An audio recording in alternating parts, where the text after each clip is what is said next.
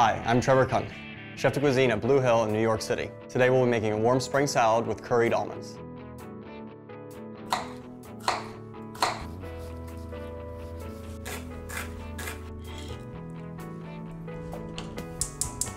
Bring the shallots, red wine vinegar, half teaspoon salt, 2 tablespoons sugar, and a 1/4 teaspoon pepper to a simmer over medium-high heat. Turn off the heat and allow the mixture to stand at room temperature for 20 minutes. Transfer to a covered container and refrigerate overnight. Toss the almonds with a 1/4 teaspoon olive oil, 1/4 teaspoon salt, and a 1/4 teaspoon pepper. Bake the almonds at 350 degrees for 15 minutes.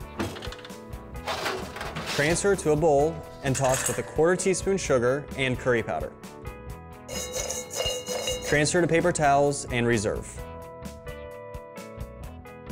Bring a large pot of lightly salted water to a boil. Working with one vegetable at a time, blanch the asparagus, broccoli rabe, sugar snap peas, and snow peas in boiling water until crisp tender. Transfer to paper towels to drain.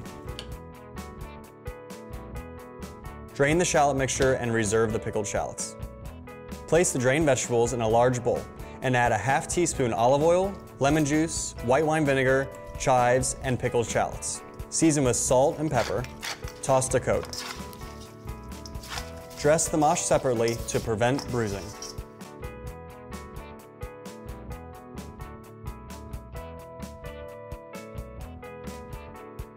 Divide the salad and scatter the curried almonds between the vegetables.